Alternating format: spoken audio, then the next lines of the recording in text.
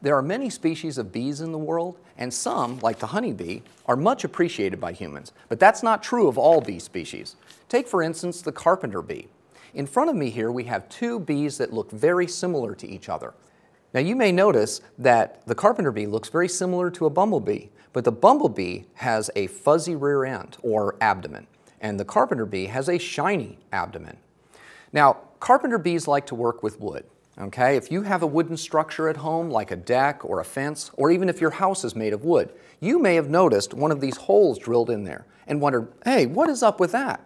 This is the work of the carpenter bee. If you open it up, you'll be amazed to see how much damage is going on in there. Now, from the perspective of the female carpenter bee, this is not damage. This is simply a nursery where she raises her young. And what she does is she'll go out into the garden, she gathers up pollen from flowers, and she'll roll that pollen up into like a little soccer ball, which she rolls down to the end of this tunnel.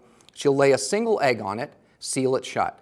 She goes out and gathers more pollen, rolls it up into a ball, rolls it down here, lays an egg, seals it shut, and she keeps doing that in sequence until she gets to the entrance. She seals that up, and then she flies away. In the meantime, the babies have hatched. They're feeding on that pollen ball. They undergo complete metamorphosis into an adult form, and then they are going to emerge, fly away, and maybe drill more holes in your house. Now, as damaging as the carpenter bee is, you've got to appreciate their incredible woodworking skills. From the North Carolina Museum of Natural Sciences, thank you for observing a moment of science.